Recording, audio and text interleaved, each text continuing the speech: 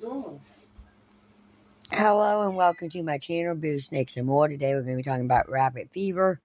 So please like this video and subscribe to the channel. And for more videos like this, also watch my other house channel, A&A Snakes and Stuff. My youngest son's channel, Henny's Toys and Games, or my oldest son's channel, Little Chris 10.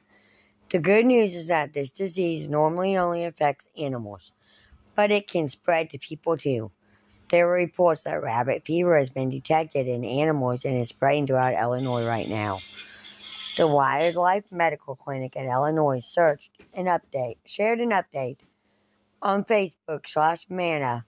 The following alarming message: the Wildlife Medical Clinic has noticed an uptick of rabbit fever in our local population of eastern cottontails.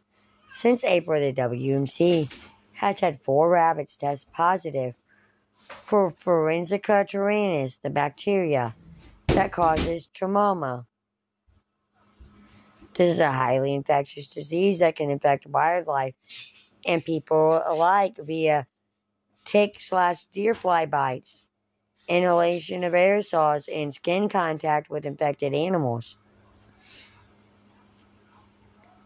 They point to a CDC page about Trachoma, which says this is a disease that affects rabbits, mice, and can transfer to people, but is not common. It is possible, though, and they warn those in Illinois who have been near rabbits to watch for the following symptoms, including skin ulcers, swelling and painful lymph nodes, inflamed eyes, sore throat, mouth sores, diarrhea, or pneumonia.